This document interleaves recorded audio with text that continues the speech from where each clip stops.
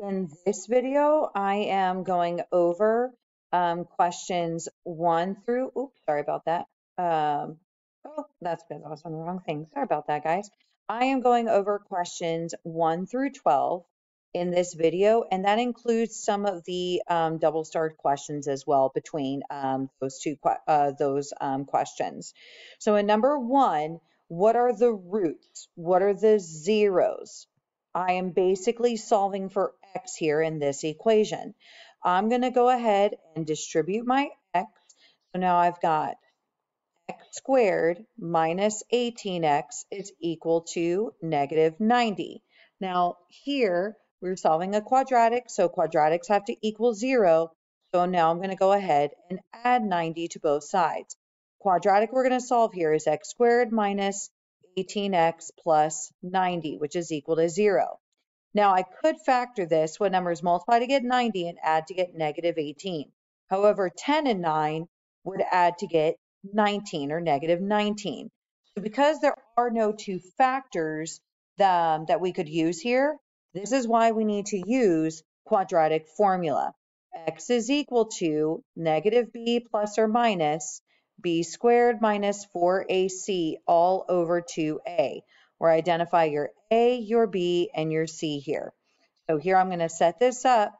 X is equal to negative b, which is negative 18, plus or minus the square root of b squared, which is negative 18 squared, minus 4 times 1 times 90, all over 2 times a, which here in this case is 2 times 1. Now, when we start simplifying, notice how we do have two negatives making a positive. So this is now positive 18.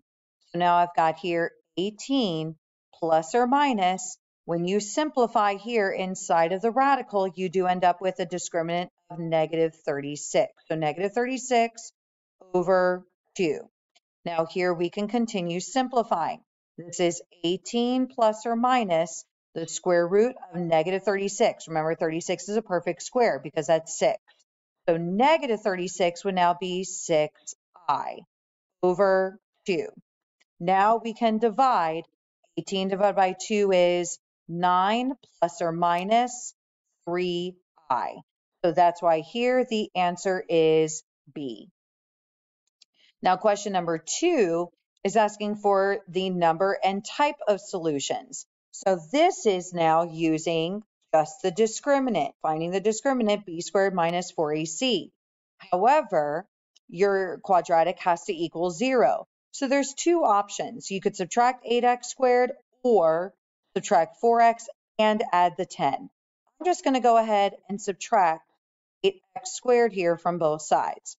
So now I'm going to go ahead and I've got 0 is equal to negative 8x squared plus 4x minus 10, because I just moved the 8x squared over. Now identifying your a, b, and c. B squared, 4 squared, minus 4 times negative 8 times negative 10. When solving or simplifying, you end up with a discriminant of negative 304. Because this is a negative discriminant, that means you have 0 real and 2 imaginary. So that's why the answer is D. Now, question number 3 is a two-parter. You're using this complex number here to identify the conjugate of the denominator and to find the quotient. Remember here, the conjugate of the denominator. So I'm going to go ahead and mark off A because that's just focusing on the numerator. I need to know what is the conjugate. So remember, conjugate is change the sign, but only of the imaginary part, your I. So here, if I were to solve this, this is already negative 8 plus 3i. So I'm not going to keep it negative 8 plus 3i. The conjugate would be negative 8 minus 3i. So that's why the answer is C. Then we would continue. So remember, right, to find the quotient, this is the other word for division. So I've got 9i over, I'll just go ahead and keep it, negative 8 plus 3i. Now multiply by the conjugate, which is negative 8 minus 3i. So remember, change the sign of the imaginary part. Now notice here, we just need to distribute 9i. 9i times negative 8, negative 72i. Then 9i times negative 3i, negative 27, but I squared because that's I times I. Then remember, I squared is always negative 1. Two negatives make a positive 27, then minus 72i. Now here in the denominator, you could do box method, or just remember, we are always going to add together in our denominator. So 8 times 8 is 64. 3 times 3 is 9. So here, that's why the denominator is 73. Now, question number 4, again, we're solving a quadratic, but notice how you have only 2 terms, no x. So treat it like a 2-step. I'm just going to rewrite it over here. And because we're solving for x, I'm going to go ahead and subtract 15 from both sides. Now I've got 9x squared is equal to negative 17. We're still multiplying x by 9, so now divide by 9. Now notice I can't divide my fraction, so I'm going to leave it negative 17 over 9. However, now I can take the square root, but remember, when taking the square root of a fraction, that's the same as taking the square root of the numerator and the square root of the denominator. So the numerator is the square root of negative 17, which is, so plus or minus, but I radical 17 over, well, the square root of 9, which is 3. So that's why here the answer is D. Question number 5. This is practicing our simplifying, and we're multiplying the two radicals. So notice how here we have a negative on the out, so that's negative 1 times, so our answer is going to be negative in the end. However, this is the square root of negative 64. The square root of negative 64 is not just 8, but 8i.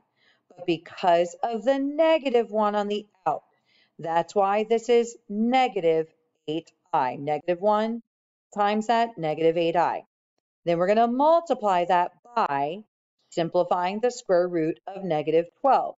Now, this is not a perfect square. However, again, you're taking the square root of negative 1, so we do need I, then simplify the square root of 12. Well, that's the square root of 4 times square root of 3. Square root of 4 is 2, so 2i radical 3.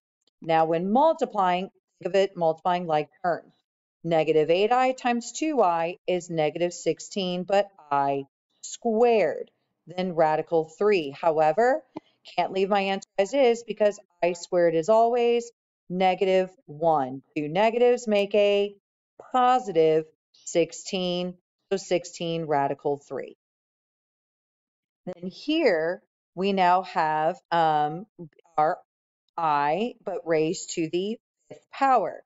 So remember, this is negative 2 also being raised to the 5th power. Negative 2 to the 5th power is negative 32.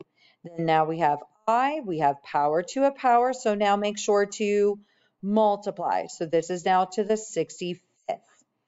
Then quarter method, divide by 4. When you divide by 4, you end up with 8.25. So here, oh, not 8.25. Oh my goodness gracious. Sorry about that, guys. When you divide by 65 by 4, you end up with, oh gosh, what is that? 16. There we go. 16.25. Now, this is just 1/4. So this still stays as negative 32. Now, I to the 1st power. I to the 1st power is always just I. So that's why the answer is negative 32i. Now, question number 7.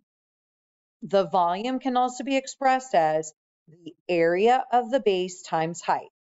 So if the area of the base is this polynomial here, and the height is represented by this polynomial, then what is the volume? Well, if the volume, again, is just area of the base times height, we are just multiplying our area of the base here times our height. So this is just setting up our box method to multiply. So now we need a 3 by 2, 4x cubed minus 10x plus 1, then times x plus 2 here. Now when multiplying, here I just have 4, but now x to the 4th power, because add the exponents. X to the 3rd times x, x to the 4th. Then negative 10, but x squared from x times x. Then times 1x, or just x here. Then go down here, 4 times 2 is 8, so 8x cubed. Negative 10 times 2, negative 20x, then 2. So when getting your final answer and combining like terms, you have 4x to the 4th plus 8x cubed minus 10x squared. But now you do have two x terms here. So that's negative 19x from negative 20 plus 1, and plus 2 is the volume. Now question number 8. This is talking about how they're looking for how much space for the corn. So here, if they wanted to know the space for corn, well, you have the total area and you need to take out the beet. So you are going to subtract. So here they set it up as 3a times, because this is the space needed inside. So this is an area problem where you just multiply length times width. So I have 3a times, so length times width, then the area of the beet, which is length times width, and subtract. So I'm going to go through and make sure, right? So here I've got 3a times 2a squared plus 4a minus 5. Distribute 3a, so now it's 6a cubed plus 12a squared minus 15a. So far so good. Then distribute 4. So now here you have minus 4a squared minus 12a plus 8. So does everything match still? Yes. Now because you're subtracting, make sure now to distribute a negative to every term. So I'm going to bring down 6a cubed, but now I have minus 4a squared plus 12a minus 8. So do we have the same? Yes. So now combining like terms, you still have 6a cubed plus 8a squared from 12a squared minus 4a squared minus 3a from negative 15a plus 12a minus 8. So does everything match? Yes. So notice how we are going to agree the whole process matches and is correct. Now, number 9, you're given these two functions here. Oh, sorry about that. You're given these two functions here, 1 minus c squared and c plus 1. Which statement is not true? So we're looking for our false statement. So the first one says, well, here, if I multiply the two functions, I should get this as my final answer. So let's go through and check A, and we're going to multiply. So I'm going to set up my box here of 1 minus c squared and c plus 1.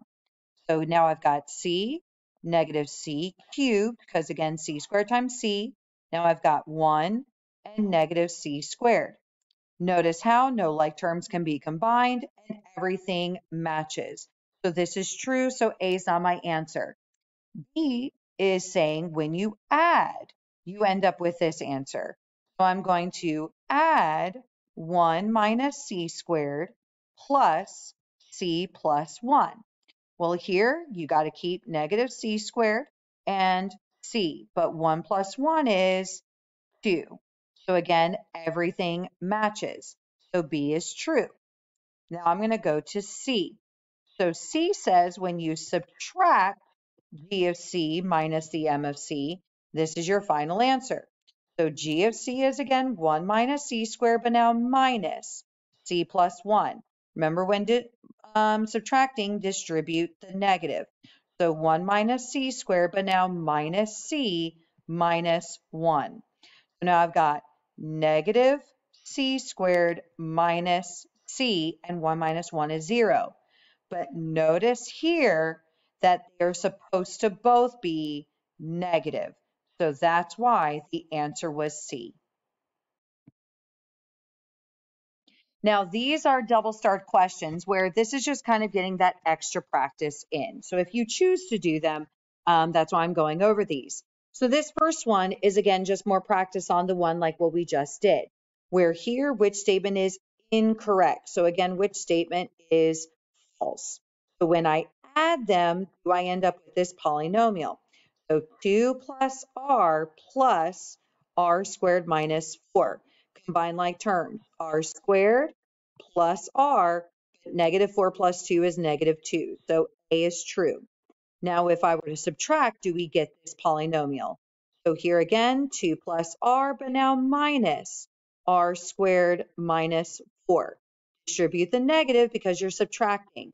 So this is 2 plus r, but minus r squared plus 4. Combining like terms, I've got negative r squared plus r, but now plus 6. So everything matches. B is not the answer.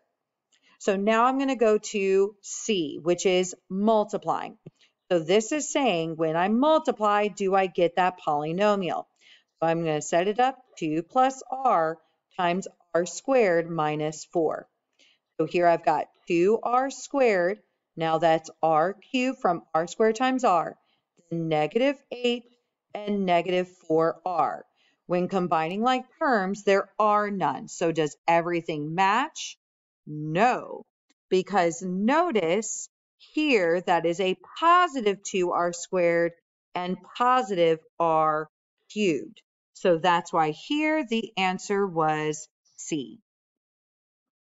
Then the next one, this is going back to identifying, well, here I am saying that I'm taking a polynomial and I'm dividing by x minus 2.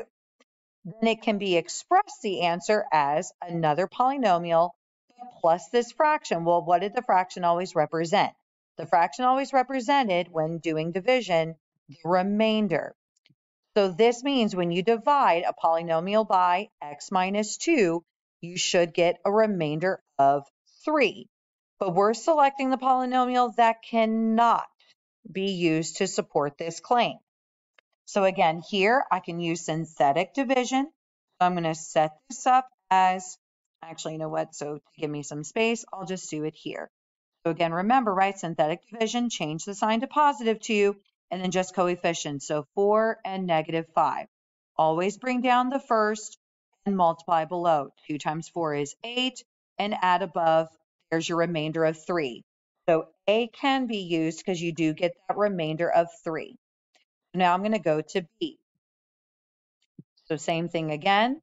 I'm going to set up my synthetic with my coefficients of 2, 1, and negative 13. Bring down the 2. 2 times 2 is 4. Add, you get 5. 2 times 5 is 10, but you get a remainder of negative 3. That's why the answer was B. Then here, this is now actually long division. So we're going to set this up. And now notice you're dividing by a trinomial. This is x squared minus 3x minus 4. Now, do I need a 0?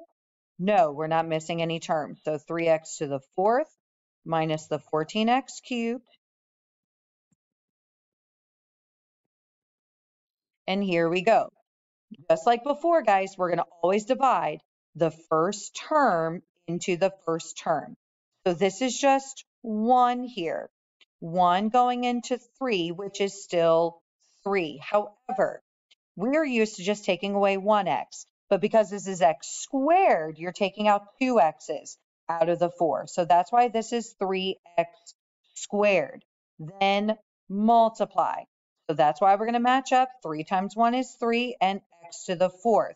But now you have to multiply the 3 not only to negative 3 here, which is negative 9x cubed, but you also now have to multiply the 3 to negative 4. So negative 12x squared. Then just like before you start combining, change the signs because you're subtracting, so distribute a negative. So this is now negative, positive, positive. Here's your 0. Negative 14 plus 9, negative 5x cubed. Then 1 plus 12 is 13x squared. Then bring down the next term here, 26x. And again, divide the first term into the new first term, which is now negative 5. 1 going into negative 5, negative 5x, because you had 3, but you're taking out 2. Then multiply. So just like before, right? So negative 5 times that 1, that's why they're going to match up to get negative 5 and x cubed. But negative 5 times negative 3, so positive 15x squared, and negative 5 times negative 4, giving you positive 20x. Then again, before you start combining, because you're subtracting, change the signs. So now positive, negative, negative. So here's your 0. But now this is negative 2x squared, then plus 6x. Then last time, bring down plus 8. Then divide again the new first term, which is our 1, but now into the new first term, which is negative 2. 1 goes into negative 2, negative 2. And then notice how no more x's. So when you multiply, there's your negative 2x squared. But now don't forget to multiply negative 2 to negative 3. So negative 3x, positive 6x. And negative 2 times negative 4 here, which is positive 8. So now notice when you change the signs, right, because you're subtracting, distributing a negative, everything cancels out with a remainder of 0. That's why the answer was A. Now, question number 10, which of these expressions represents the parameter? Now, notice here, parameter is always about doubling those sides that are the same. So notice how here I've got 4x minus 1, but plus another 4x minus 1, which is the same as 2 times 4x minus 1. So I already can tell I'm going to see if my answer is D. So I'm going to keep going. Now I do need to add 3x squared plus 6. Now that side is all alone because we're not including the door. So we do need 3x squared plus 6. So I notice this first one, A, doesn't have that. I also notice here that this is subtraction. So I'm going to take out C. Then notice here, I've got x plus another x. So that is doubled to 2 times x or 2x. So everything matches here, and that's why this expression represents the parameter, which is D. Then question number 11. These two polynomials are multiplied. Which of these terms is in the resulting polynomial? So we do need to multiply. So again, box method or area model or FOIL. So as we set this up, we need to multiply, but then see which of those terms is in the final answer. So now remember, when multiplying, add the exponent. So x to the third times x squared is x to the fifth. Then this is negative x cubed. Then here, negative 2 times x squared, negative 2x squared. Then now you're just multiplying by 1. So that stays x cubed, negative x, and negative 2. So now here, I've got x to the fifth. Notice how x cubed minus x cubed is 0, so they cancel out. Then I've got negative 2x squared minus x minus 2. So that's why here, when looking to see what term, the answer is C. And then last, question number 12. You have this polynomial here for cost, which is our C of x, where x represents our item sold. Then you also have the sales price, which is S of x. So you have these two polynomials here for cost and for sale. Which of these models, so what are we doing with these two polynomials? We're just adding them together. So all you need to do here is combine like terms. So I already notice that I have no other x cubed or x squared. So I know I still need that 1500th x cubed plus 100th x squared. Then combining 2 minus 0.01, or that 100th x, is now 1.99x. Then 120 plus 30, which is 150. Because again, you are adding, so we're just combining like terms. That's why here the answer is C. Now part B says that R of x is x times our polynomial of S of x. Which of the expressions represents the profit, which is R of x, which is this new polynomial here, but now minus the C of x? Well, first off, we need to figure out what is R of x. Well, R of x is x times the polynomial S of x. So we are going to multiply. So R of x is equal to, we're going to multiply x by 30 minus that 100th x, because that is S of x right here. So when you distribute x, R of x is now equal to 30x minus 100x squared. So that is your R of x. So now I can set this up. So this is 30x minus 100th x squared. Now notice how we are subtracting. So minus C of x. Well, what was C of x? This polynomial here. So that 1500 x cubed. Then remember, because you are subtracting, what do we have to do first before we start combining like terms?